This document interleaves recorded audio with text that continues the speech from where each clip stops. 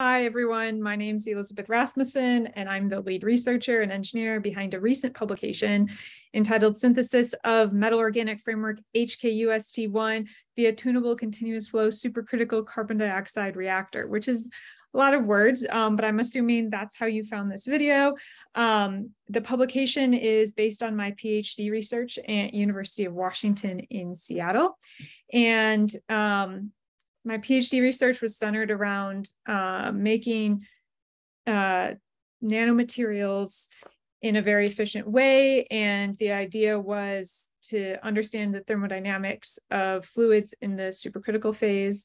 And so the main contribution and the main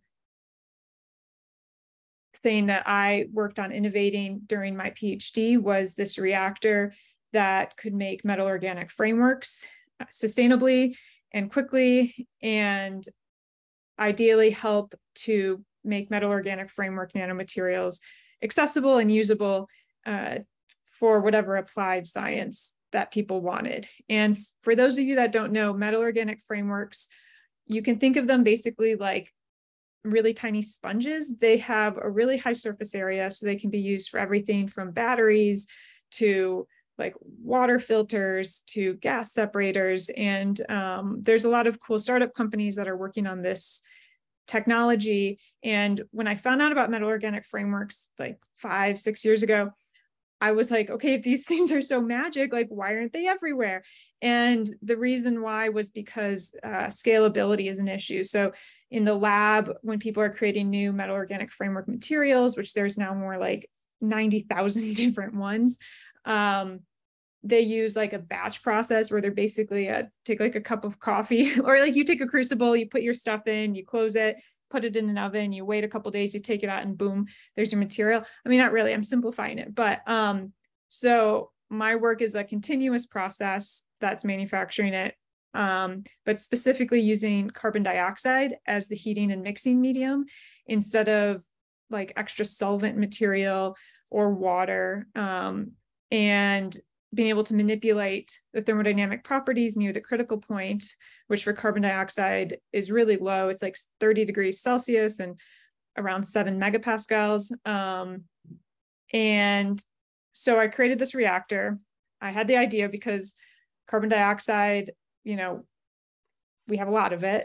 So can we use it? And then it also will separate out really quickly. And yeah, I just tried. I got funding from the University of Washington Clean Energy Institute, so shout out to them, and support from my advisors, which was awesome to just like try something, and support from people who I'd worked with in different internships.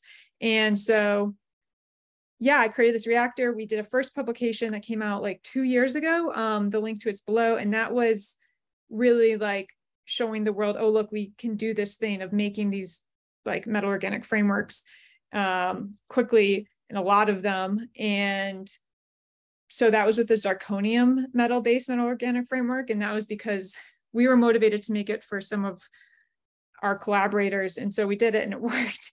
So then the trick was I wanted to like understand like, okay, to what extent does this reactor work? Can it work with different materials? Can it work in different pressures and temperatures? And like basically do like a whole experiment thrust. So I made some modifications to the reactor, and I did this copper metal organic framework that's really well known. HKUST1 is like one of the names for it. So yeah, I did that, and that's what this publication is all about. It was hard because COVID happened, and University of Washington was great with like safety and labs and stuff. So shout out to them and thank you. But I was able to get into the lab. I worked with some amazing undergraduate researchers that I recruited, and you'll see them in the video. And yeah, so this video, like the motivation to make this video, I'm not a video editor or anything, so please be kind, was because, you know, a manuscript and a paper can only get you so far. And photos can only get you so far. So one of the last days that like before the quarter ended, I was like, we got to take a video of this thing working so that people can see it. And if people want to use it or like to increase engagement. So the video we'll start right after this little intro. Basically, I'm doing a walkthrough of the reactor while it's running, and I'm like showing you some stuff. I'll have some images that show so that you guys can see what I'm talking about. Hopefully I've done a good enough job in the manuscript that you can like follow along, and all the details to reproduce it are there. And also I saw in like, I'm a mechanical engineer, and in like biology or medicine, I saw that there's been like more of a recent push to do videos for reproducing stuff. And I don't know, I just thought it'd be fun. And so anyways, here it is. I do have some footage of like the process behind, like, once I get the material, there's a whole lot of like characterization that happens to verify that you made what you wanted to make, which is a whole learning experience. So I could make a video about that if you guys want. I have a video that I could make about lessons learned, but we'll just see how this first one goes. And it's really to help you understand the methods section of the paper. So yeah, leave comments below if you have questions. No promises on when I'll be able to like reply to them, but it'll hopefully be great if you're from, and this is for like academics or, you know, students. And, you know, if you're in industry and you're like, wow, this is amazing, like why we should like use this technology. We do have a patent on it that we submitted for the US and also for under the world WO patent. So those details are in the paper, and I can just like link them below as well. So yes, license the technology, that would be great. And also, if you are in academia and this video / manuscript helped you in any way, please cite it. That's basically the currency. If I was a YouTube star, the currency is like subscriptions and likes, which that'd be cute too if you guys did that. But really, hopefully with this added video, it'll help you. And yeah, go please cite my papers if it was useful to you. So I can see the impact, others can see the impact. And yeah, so I look forward to seeing you guys' comments, and here's the video. Hi, I'm Elizabeth Rasmussen, and I'm going to walk you through my supercritical CO2 continuous synthesis for MOFs right now. So we're running an experiment right now, and so what happens is we have CO2 in a cylinder coming out. We have a pressure gauge to measure the pressure. It's at 800 psi out. It goes through into the cold bath right here, where we have calcium chloride, water, and dry ice solution. And we have a thermocouple measuring the temperature, which is at about -10 degrees Celsius. So it gets condensed from the gas into a liquid, and it flows into this CO2 pump. And it gets pumped at the flow rate that we've defined, which is 20 milliliters a minute. And then once it's pumped, it gets pumped up to the pressure of the reactor system, which right now is at about 10 megapascals or 1450 psi. And so then it goes through here. There's a check valve to make sure water doesn't flow backwards into it. We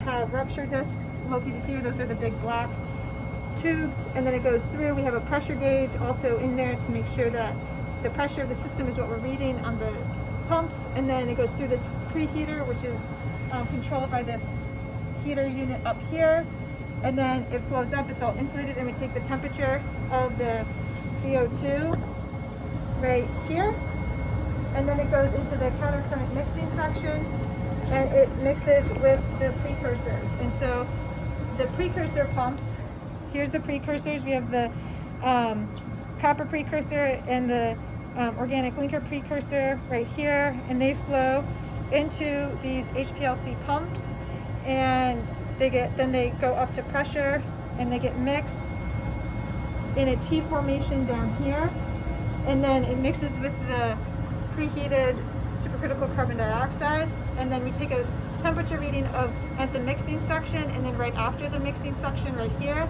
through the thermocouple, and then it goes through to the heated reactor section, which is right here.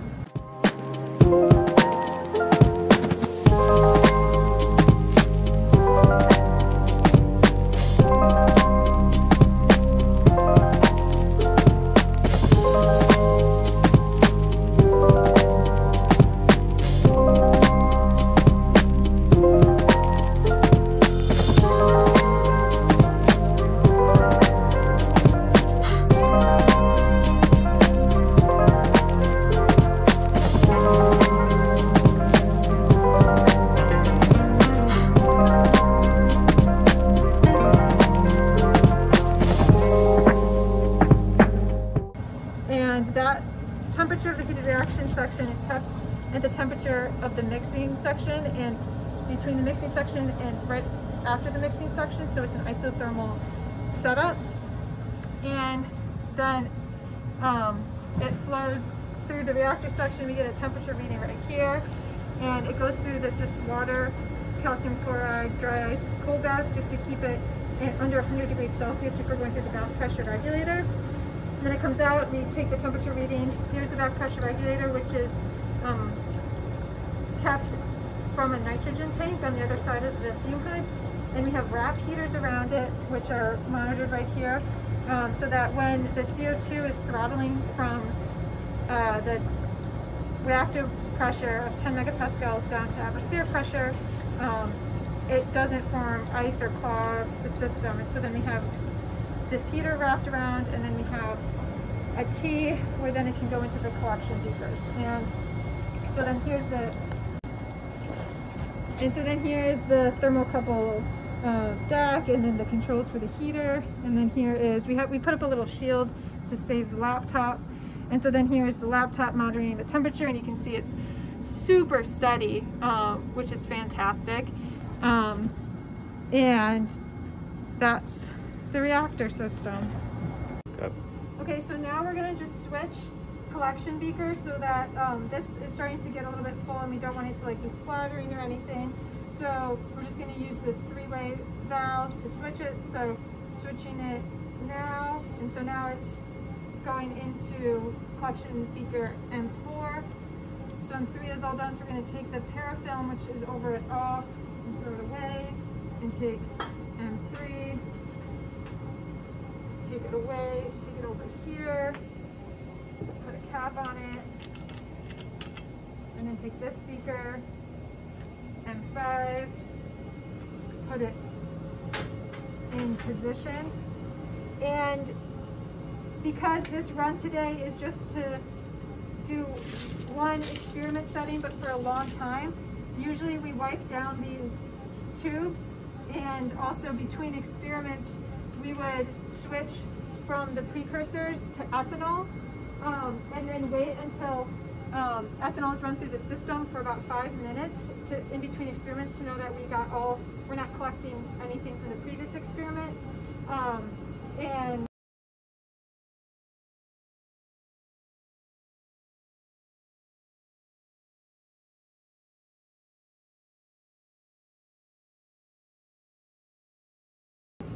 so this is just what we do when we're doing it for a long, continuous run.